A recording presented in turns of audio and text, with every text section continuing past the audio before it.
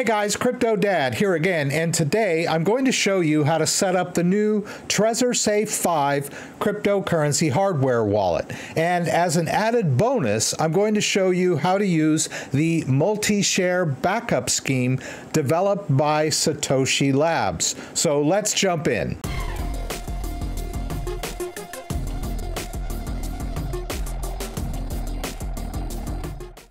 All right, so I have the Trezor Safe 5 here, and I'm going to unbox it and show you how to get it configured. And I'm going to be using the multi-share backup system.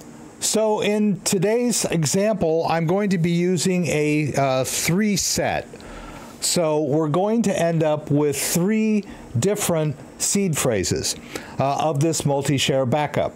And basically what that means is that if you ever need to do a restore, you will need 2 of these 3 backups to do a successful restore.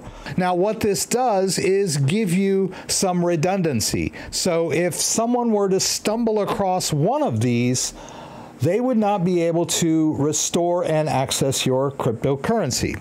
And similarly, if you lost one of these, you would still have enough to do your restore. Now, notice that I am using paper, and notice that I have labeled these. I can't stress enough how important it is that you label your seed phrases. Even if it's a single seed phrase, please put the name of the device, and maybe even the date is also a good idea. And even though these are interchangeable, I am labeling them 1 of 3, 2 of 3, and 3 of 3. But they are interchangeable, so it's not really that important which one is which. But I am personally going to label them that just for my own sanity. In addition to the cryptographic integrity check that we're going to do later, the Trezor Safe 5 comes with several anti-tampering countermeasures that you'll want to confirm as we go through this process. The first is this tear. I took off the plastic, which was undamaged. And then we've got this tear off. You want to make sure that that is intact. Here's our device. You'll see that it has anti-tamper resistant holographic tape. So you'll want to confirm that that is intact. It will leave a little residue. You can get this off with a little bit of elbow grease. I like to use Clorox wipes for this. Just be careful not to leak any of the liquid into the mechanism. All right, and there we go. That cleaning step is not strictly necessary, but I like to do it. All right, and you can see here that they've given us some backup cards. They've only given us 2. So generally, the easiest way to set one of these up is with 1 seed phrase, right? But we're gonna do the multi-share today, just as an example. They've given us a USB cable. It's a little short for my liking. I like to use one that's a little bit longer. You can use any compatible USB cable with this device. There's nothing special about this cable. This one is pretty good length for a laptop, but I'm using a desktop, so I'll use a longer cable. We've got the device connected, and it's telling us to go over to Trezor. So we'll go over there to get the software component going. All right, so you'll want to make sure that you're on the official Trezor site, trezor.io, and you can just do /start here, and it's going to take you through the setup. So we're going to download the software for desktop. You can just drop this in your downloads folder. All right, so we'll just go over to our downloads folder and run that install.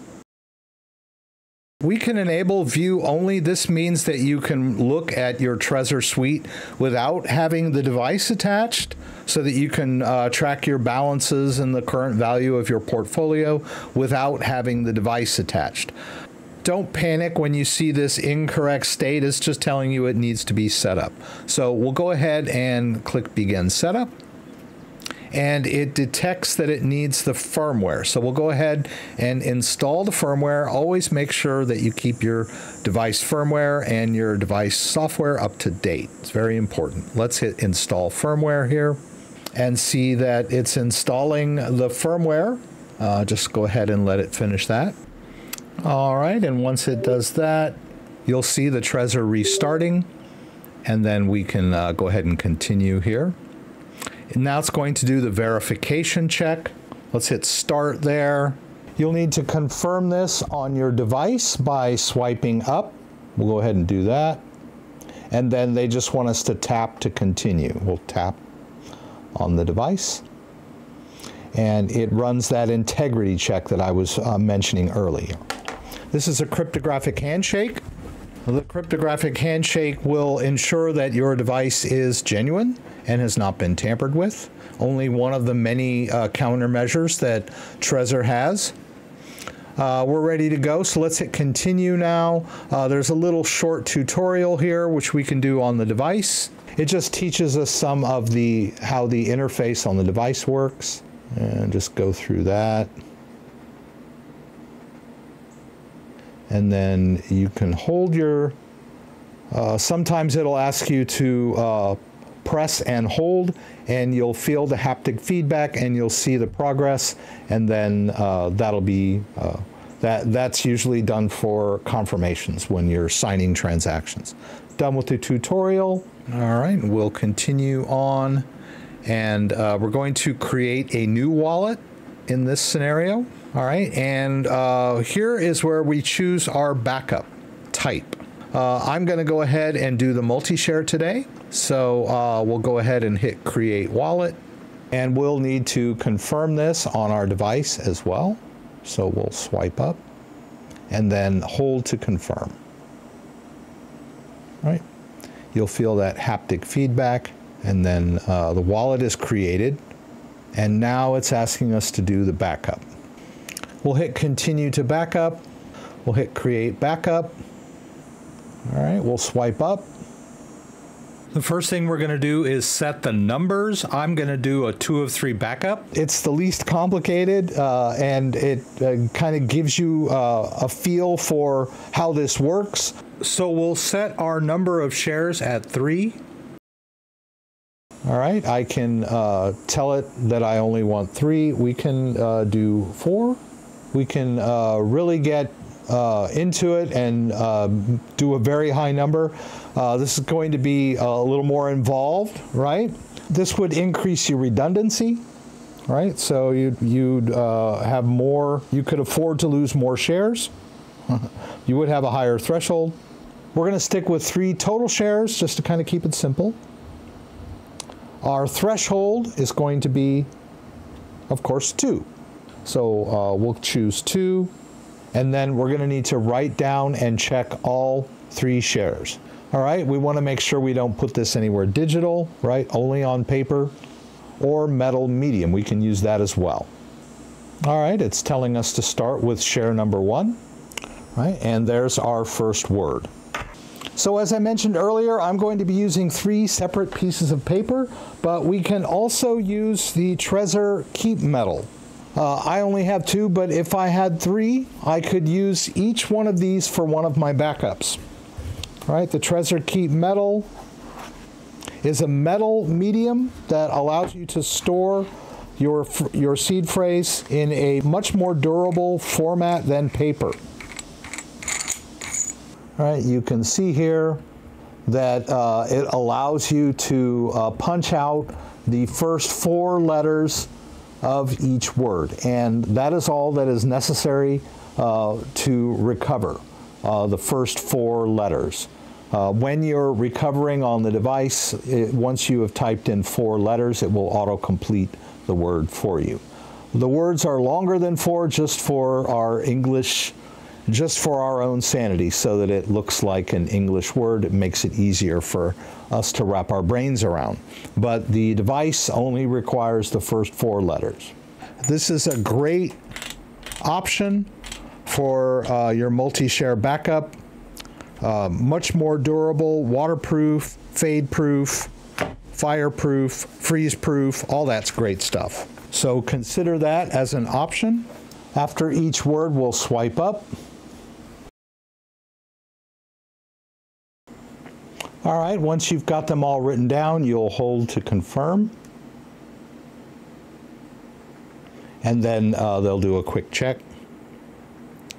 So you'll just go to word number 1 there, and you'll see its equation. So we choose equation here. Now it wants me to go to word 11 of 20. And then 20 of 20. We've got share number 1 completed. Okay, now we're on share number 2. We'll go through the same process.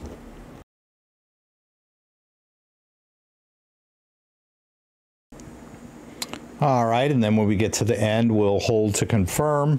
All right, and then we'll go through that check again. It wants word 5 of 20, which is deadline. It wants word 8 of 20, which is airport, and 17 of 20, which is genre. So we've done number 2. We'll get number 3 going now. We'll swipe up. All right, once we've got to word number 20, we'll swipe up. We'll hold to confirm. All right, we'll do that quick check again. All right, it wants word 2 of 20, which is industry. So I'll tap that. It wants word 13 of 20, which is fortune. And then it wants word 15 of 20, that's playoff.